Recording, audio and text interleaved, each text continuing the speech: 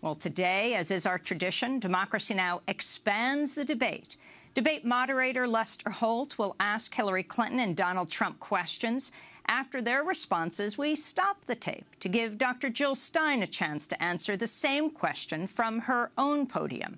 We invited Libertarian candidate Gary Johnson to join us as well, but he couldn't make it. NBC News host Lester Holt, take it away. We're calling this opening segment Achieving Prosperity, and central to that is jobs. There are two economic realities in America today. There's been a record 6 straight years of job growth, and new census numbers show incomes have increased at a record rate after years of stagnation. However, income inequality remains significant, and nearly half of Americans are living paycheck to paycheck.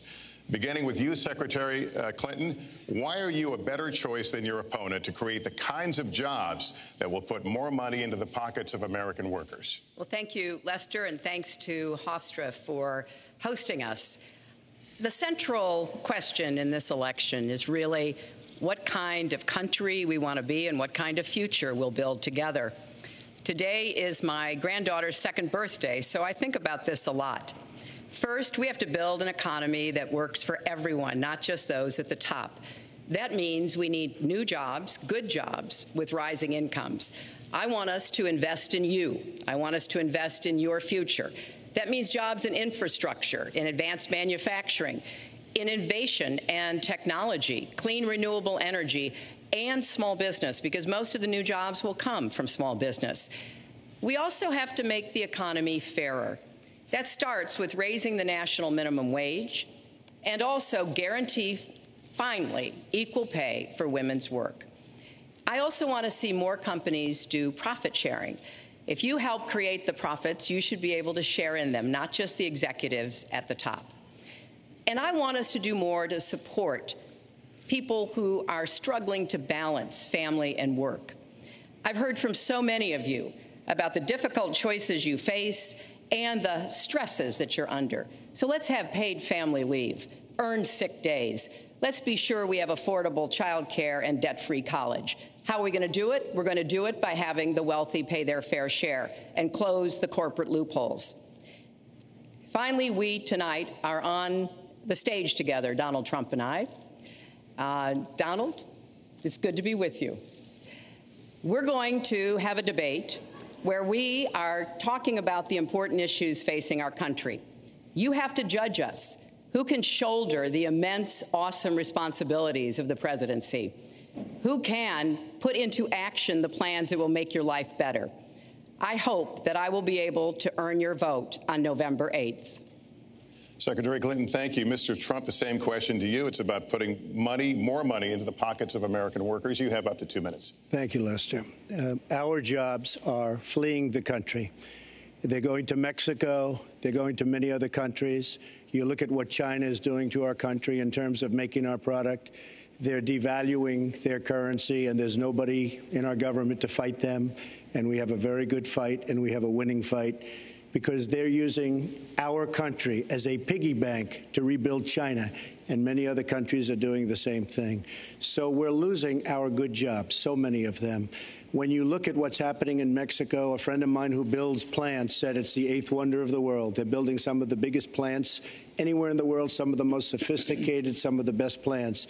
With the United States, as he said, not so much. So Ford is leaving. You see that, their small car division leaving. Thousands of jobs, leaving Michigan, leaving Ohio. They're all leaving, and we can't allow it to happen anymore. As far as child care is concerned and so many other things, I think Hillary and I agree on that. We probably disagree a little bit as to numbers and amounts and what we're going to do, but perhaps we'll be talking about that later. But we have to stop our jobs from being stolen from us. We have to stop our companies from leaving the United States, and with it, firing all of their people. All you have to do is take a look at Carrier Air Conditioning in Indianapolis. They fired 1,400 people. They're going to Mexico. So many, hundreds and hundreds of companies are doing this. We cannot let it happen. Under my plan, I'll be reducing taxes tremendously from 35% to 15% for companies, small and big businesses. That's going to be a job creator like we haven't seen since Ronald Reagan. It's going to be a beautiful thing to watch. Companies will come, they will build, they will expand, new companies will start. And I look very, very much forward to doing it. We have to renegotiate our trade deals, and we have to stop these countries from stealing our companies and our jobs. Dr. Jill Stein. So I'll start just by thanking Democracy Now! For holding a real debate, which the American people are clamoring for. Over 75% of Americans are saying they want an open debate. The two candidates of the establishment parties are the most disliked and untrusted in our history. So we owe the American people a full debate. On this question of prosperity, I think Donald Trump knows what he's talking about the offshoring of jobs, because, in fact, Donald Trump has offshored all of his jobs, aside from his real estate. All of the products that he manufactures and markets, in fact, are produced offshore. And he, in fact, has been an advocate of closing factories, moving them offshore or down south, and then moving them back, in this case, to Michigan, so that workers' wages could be suppressed. So, indeed, he does exemplify the very problem that he is talking about. The prosperity issue has really reached crisis proportions, because prosperity has gone to the top, not to American workers who are struggling. Half of Americans are basically in poverty or near poverty and struggling to survive. So we need truly transformative solutions. This won't be solved around the margins. My campaign is calling for a Green New Deal, which is an emergency jobs program that will create 20 million good wage, living wage jobs as part of solving the emergency of climate change. So we call for 100% clean renewable energy by 2030, in time to actually solve the climate crisis. And in doing so, we would revive the economy, turn the tide on climate change, and actually improve our health so much by phasing out fossil fuels, which in fact kill 200,000 people every year and cause lots more illness in addition to that. But we gain so much money by saving on these needless sick care expenditures that savings alone is enough to pay the cost of the Green New Deal. And in addition, 100% renewable energy makes wars for oil obsolete. And we call for cutting the military budget from this bloated, dangerous budget, in fact, which is bankrupting us, and putting our dollars into true security here at home. Hillary Clinton.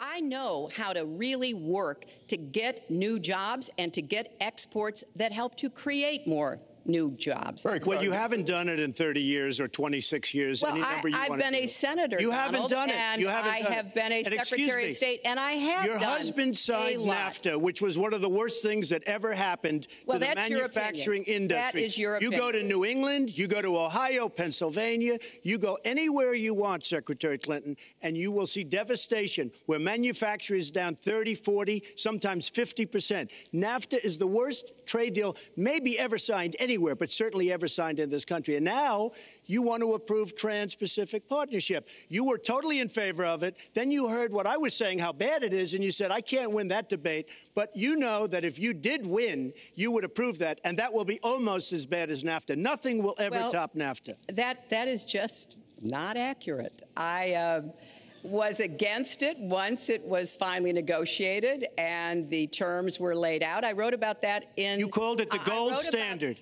You called it the gold standard of trade deals. You said it's the finest deal you've ever seen. No. And then you heard what I said about it, and all of a sudden you were against it. Well, Donald, I know you live in your own reality, but that is not the facts. The facts are, I did say I hoped it would be a good deal, but when it was negotiated, which I was not responsible for, I concluded it wasn't. I wrote about that. So is it President Obama's fault? Is it President Obama's fault? Even announced. Look, there Secretary, is it President Obama's fault? There are because he's pushing it. There are different views about what's good for our country, our economy, and our leadership in the world. And I think it's important to look at what we need to do to get the economy going again. That's why I said new jobs with rising incomes, investments, not in more tax cuts that would add $5 trillion to the debt. But you have no plan. Oh, I do. Secretary, in fact, you have no plan. Jill Stein. So clearly more heat than light coming out of much of the discussion in last night's debate. In addition to establishing an emergency jobs program, we need to do another major initiative, and that is to end the predatory student loan debt, which has basically held an entire generation hostage, unable to actually participate in the economy and create a decent future for themselves. So we call for bailing out the students as the Democrats and Republicans bailed out Wall Street after Wall Street had crashed the economy through their waste, fraud, and abuse. We say it's about time to bail out the victims of that abuse. This would be the stimulus package of our dreams to unleash an entire generation that is already trained. They have the skills, they have the passion and the vision. They need to be turned loose by canceling that debt. There are many ways we can pay for it. It's $1.3 trillion. We came up with $16 trillion to bail out Wall Street when they needed it. We can pay for ending student debt by creating a small tax on Wall Street, for example, or by increasing the income tax on the highest bracket of earners up to, say, 60 or 65%. We also call for making higher education free. Because, in fact, it pays for itself. For every dollar that we put into higher education, in fact, we get back $7 in return in improved benefits and in actual increased revenues. So we simply cannot afford not to make public higher education free. Dr. Jill Stein joining Hillary Clinton and Donald Trump in Democracy Now!'s special Expanding the Debate, based on last night's debate at Hofstra University, the first presidential debate. This is Democracy Now! This is what democracy sounds like. Back with the debate.